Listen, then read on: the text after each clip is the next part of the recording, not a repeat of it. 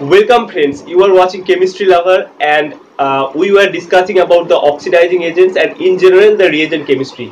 So in the previous video I discussed about the oxidation of alcohols with the chromium reagents, and the remaining part I will discuss in this video. So let's start today's topic. So in this video I will be talking about several other oxidizing agents except the chromium reagents, namely the reagents of manganese, then silver carbonate, and then Martin periodate, tempo. These type of reagents I will discuss in detail. So let's start with the manganese reagents. So if we consider the oxidizing agents of the manganese, the potassium permanganate, the KMnO4, it is a very strong oxidizing agent, but its very high reactivity is the reason that's why it is not used generally for organic reactions, because due to its high reactivity it is very much less selective while doing the reactions, and due to this low selectivity there is very less use of this particular reagent. Instead we can use another oxidizing agent of chromium, which is the tetravalent manganese, and this is MnO2. So manganese dioxide is a very important oxidizing agent in organic chemistry, and it oxidizes your primary and secondary alcohol to your aldehyde and ketone, and there is no hazard of over oxidation. That we have seen that in case of chromium reagents the primary alcohols are oxidized at the last to the carboxylic acid group, but in this case there is no such possibility. It will only stop after the carbonyl stage.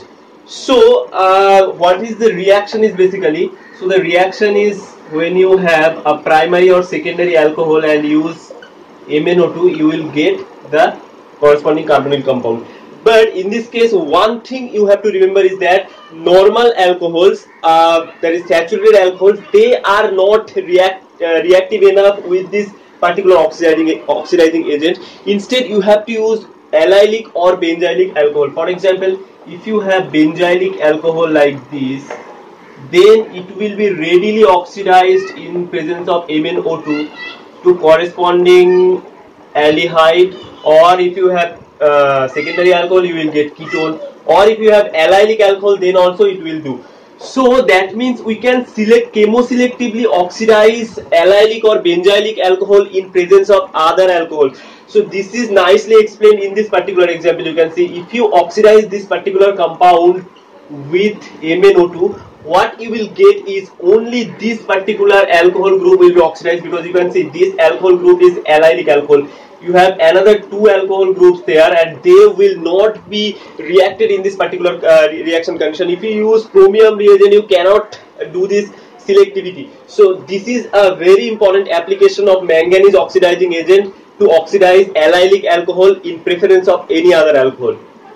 So these are the main reactions of the manganese oxidizing agents. Another application of the manganese oxidizing agent is that, let's say you have an allylic alcohol which has a particular configuration. For example, in this case we take this trans alcohol like this, trans allylic alcohol, and you oxidize it with MnO2, so it will basically give you this trans aldehyde, right? So what is the outcome of this reaction is that for this particular reaction no isomerization will take place. If you use other oxidizing agents in acidic or basic medium, then isomerization of this double bond is possible, that in the product you can get either trans or cis or the mixture of both.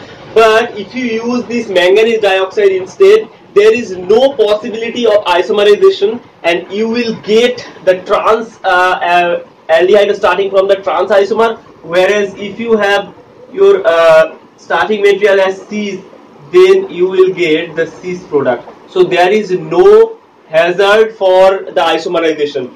And another, if you want to take this reaction further, you can add cyanide anion in your reaction medium. For example, HCN you can add, and if you add HCN, so first it will form the cyanohydrin like this, and in presence of this manganese oxidizing agent MnO2, this will further oxidized to this carboxylic acid oxidation state, and then if you have alcohol in your reaction medium, so it will basically give you the ester. Okay, so this is how you can get a very high yield of ester using this cyanide anion and alcohol with this MnO2 oxidizing agent. In this case, the yield is generally 90%, above 90%. So this is a very important compound, and in this case you can see the double bond, the configuration of the double bond is retained throughout the reaction. Now these are the useful reactions of the manganese reagents. Now let us talk about now the silver carbonate reagent. So silver carbonate Ag2CO3, this is another very important oxidizing agent, and it is generally used over the support of silicate. Okay, so this is a very mild oxidizing agent. It is a neutral, almost neutral oxidizing agent, and this is selective for the oxidation of secondary alcohol and also your allylic and benzylic alcohol. So the order of reactivity for this silver carbonate oxidizing agent is benzylic or allylic.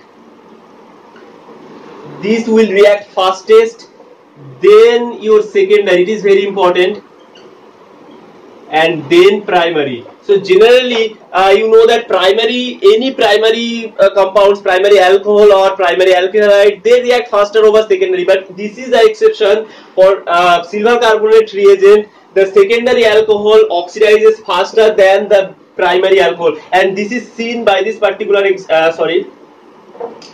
is seen by one particular example, which is, let's say you have a compound like this where you have a secondary alcohol here and have a primary alcohol group here, and you react this compound with Ag2CO3 over silicate, so you will end up with this ketone and this alcohol group will be unreacted. You cannot do this reaction with any other oxidizing agent. You have to either protect this alcohol group or you have to do some other thing, but in this case you can directly oxidize the secondary alcohol, which is generally less reactive in presence of primary alcohol. So this is a very important application of this silver carbonate reagent, and also it oxidizes sterically less hindered alcohols more readily over. So there is a conflict that you can think secondary alcohol is sterically more hindered than primary alcohol. Still it is oxidizing the secondary alcohol in presence of primary alcohol, but this has nothing to do with. So if you increase the steric hindrance much more, so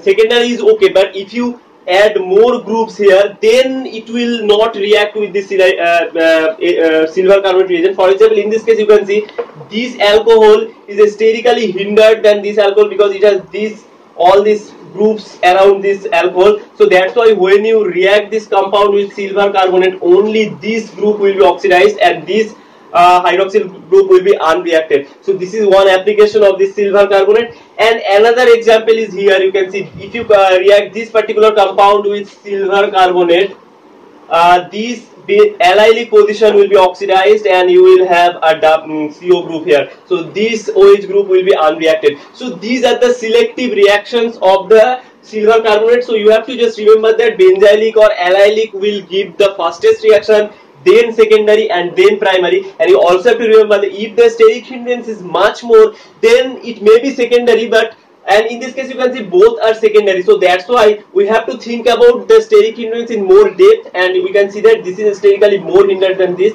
That's why this will not be reacted and it will only react. So these are the important reaction of silver carbonate. Okay. Then we have further oxidizing agents like, so while we discussing about the manganese oxidizing agents, we told that the normal saturated alcohol like this normal secondary alcohol, it will not react with your MnO2. Its reaction will be very slow. But if you add some transition metal catalyst, for example ruthenium, ruthenium plus 2, it's complex. You can find the examples in book. Any complex of ruthenium plus 2, you can add ruthenium chloride like this. Then the reaction will be accelerated and you will be able to oxidize this secondary alcohol. So this is one important catalytic activity of this ruthenium, which is mixed with manganese dioxide to utilize this reactivity. Now these are the reactions of manganese and silver carbonate. So another important reaction of the silver carbonate is with the diols. For example, you have this diol. This is the example from Carothers. Let's say you have two OH groups here. So this is a diol, although it is not the vicinal diol, but it is a diol. And if you react this compound with AgCO3, so only one alcohol group will be oxidized. Both of this alcohol group will not be oxidized, only one will be oxidized, and you will have aldehyde here, and this alcohol group will be unreacted. So now this alcohol can attack here to give you this compound. So you will have this cyclized product. Here you will have this OH and this. Now after that, in presence of this AgCO3, Ag2CO3, it can further oxidize to give you this lactone. You can see this lactone you will get after the final reaction. This is one reaction. So whenever you have suitable diol, you will end up with lactone. And another important example of this type of reaction is that you can see if you have these two alcohols. Let's say you have these two alcohols. So you can see now this is allylic alcohol and this is not allylic alcohol, and I already told that allylic alcohol shows greater reactivity with this silver carbonate reagent than normal alcohol. So only this alcohol group will be oxidized, and you will have this CO group here. Now this alcohol can attack here, and after two steps you will get 1, 2, 3, 4, 5. So you will get a 5-membered ring over here like this. So this product you will get exclusively. In this case, no oxidation of this group will take place. Only this group will be oxidized due to its allylic position. Now these are the reactivities of your silver carbonate reagent and the manganese reagent. And then if we talk about other oxidizing agents, there are several other oxidizing agents. For example, Dis-Martin periodate, DMP. This is basically a hypervalent iodine. Hypervalent oxidizing agent of iodine, Dis-Martin periodate. If you want detailed discussion on this Dis-Martin periodate, I will make another video. Let me know in the comment section. But basically what it do is that it oxidize primary or secondary alcohol very fast to corresponding carbonyl compound. So in this case, again you have to remember that you will get only the aldehyde or ketone. No overreaction will take place, and in some cases you can selectively, let's say you have one primary alcohol and another secondary alcohol, and in some cases it is possible to use the DMP, Dis-Martin periodate, to react only the primary alcohol, and the secondary alcohol will be unreacted. So this is the important reactions of the DMP, and it is you have to use only catalytic amount of DMP. You don't have to use the stoichiometric amount. So this is one plus point of using this DMP oxidizing agent. Then after that, there are other oxidizing agents like Tempo. Tempo is a very useful oxidizing agent, and these Tempo oxidizing agents are basically based on this structure where you have this let's say tetramethyl ammonium oxide. So this is one important oxidizing agent, and these oxidizing agents are basically, their role are same as with DMP. They can oxidize your primary alcohol in presence of secondary alcohol. So let's say this is your compound. So in this case, only your primary alcohol will be oxidized and secondary alcohol will be unreacted. And also they are very useful in oxidizing the allylic positions, and in all these cases you will not get carboxylic acid. That is the good news, that you will not get carboxylic acid. The reaction you can stop up to the aldehyde or keto stage. So these are some important oxidizing agents. And then after that you can get other oxidizing agents like the Swan oxidation, the secondary alcohol. For the secondary alcohol, it is a very useful reaction. The Swan oxidation, basically oxaloyl chloride in presence of DMSO and DCM solvent. DCM is used as solvent, so you will get your ketone here. So this is a very useful oxidation method for the oxidation of secondary alcohol. Another reagent is DCC with this oxaloyl chloride. Instead of oxaloyl chloride, you can also use DCC, dicyclohexyl dicarboxylate. This is called Moffat oxidation. This is same like Swan oxidation, but the reagent is slightly different. And actually this reaction is not used nowadays, only the Swan oxidation is used. So these are important oxidation reactions. And I discuss this Swan oxidation in detail in my another video. You can watch that video. So then another oxidation method is the Meroin-Parnov-Varley or MPV reduction oxidation.